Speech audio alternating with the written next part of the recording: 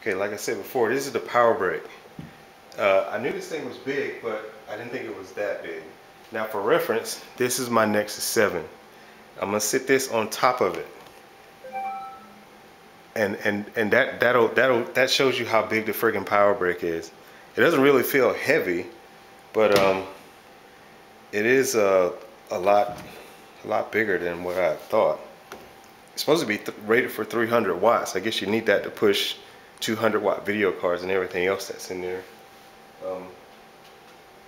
Here's for reference, here's a SSD, just so you can get an idea of what's going on here. But yeah, that's pretty much it. Let me see. I guess I could open this thing up. I ordered this with a glossy screen because I was planning to source a 120 hertz panel later on and swap it in myself.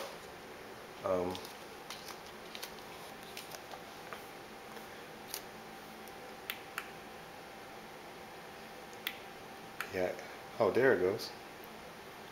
I was planning to do a 120 hertz panel myself. I can get it for like $100 off of laptopscreen.com. From what I understand, though, I will need a different type of video cable for the video card.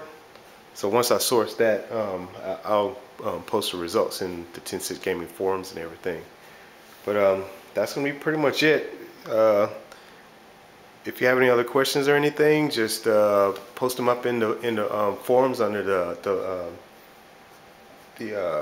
laptop section. I have a thread there called I think I just found my next laptop, and I'll see you guys there. Peace out.